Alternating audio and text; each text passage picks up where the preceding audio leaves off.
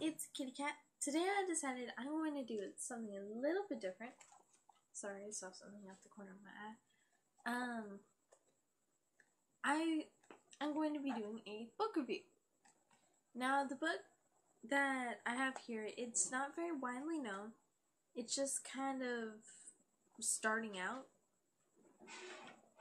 So, it's also not very widely known because the person who wrote it is a first-time author, and she actually published her own book. So, yeah, I actually found it very interesting. It's The Race for Draupner, the Devil Child series, and it's by Marla Bean. And quite frankly, she made a very unique story. I enjoyed that it was a fantasy and it had its own uniqueness because it wasn't let's follow you along with an entire chunk of a story. Like in Harry Potter, most of it was focused on 4 or 5 people. Yeah, it should be 5. Right. Dumbledore, Hagrid, Ron, Hermione, and Harry. But it mainly focuses on Ron, Hermione, and Harry. Because you follow them everywhere with them being mischievous people. and all that. But, it says, Sarah, Reese, and Aaron could not be more different from each other. Sarah is the embodiment of Daddy's Girl, helping her widower father and living a quiet life with one anomaly. Reese has raised herself under the not-so-watchful eye of her alcoholic mother in a small town that would rather turn a blind eye to her. Aaron is a small-town boy who has returned from the military in an effort to help his family and, more importantly, help heal himself. The 3 of them realize they are needed to save their friends and ultimately their town, but they will have to join together to do it. Joining forces, they stand to fight against Reginald Cummings and his corporation of good intentions, which will tear everything apart in his power play. Can they stand and fight such a mighty foe? They will try.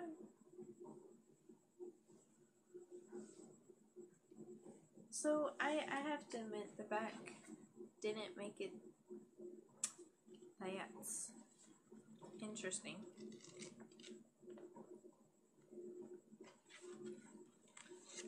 But one thing that I also enjoyed, they gave no craps about cuss words, which if you're one of those people, I'm sorry if you can't read this, it's like really fucking blurry.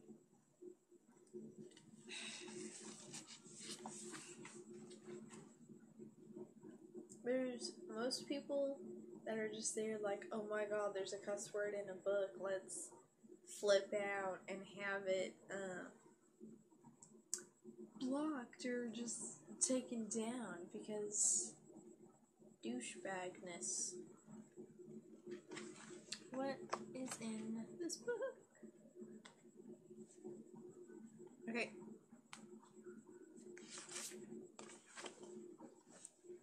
So, most people will read the first page for an interesting thing beforehand. Backflash, May 3rd, 1997. Boom! Aaron Michael! Boom! Aaron Michael Dibble, get your ass in this house right now. Boom! Okay, I'm coming. That was the last one anyway.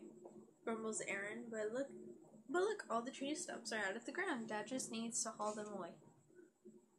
Aaron, understanding what to help out and make things a bit easier around here. Grabbing his shoulders, his mom continued. But But the quick way is seldom the right way. And I believe Dad told you not to make any more of those bombs. Looking Aaron in the eye was a bit of a problem nowadays.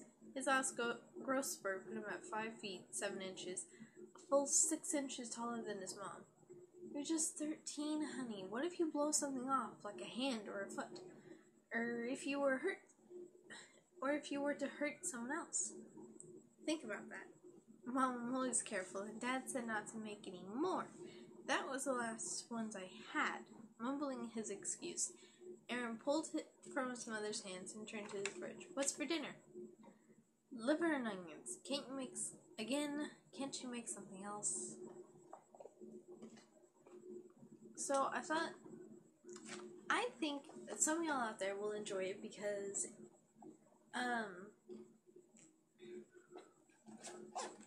Sarah is a lot more unique than most girls. She's able to physically see fairies. At least that should be her name, yeah. So Sarah is physically able to see fairies. And Reese is able to see auras. And so far, the only thing that I've been able to find out about Aaron that's pretty cool is he has a dragon. So yeah, that's nice.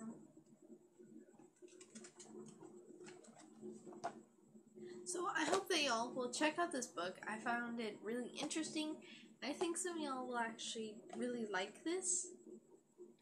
But that's just my opinion. You can take it however you want. It's a fantasy, and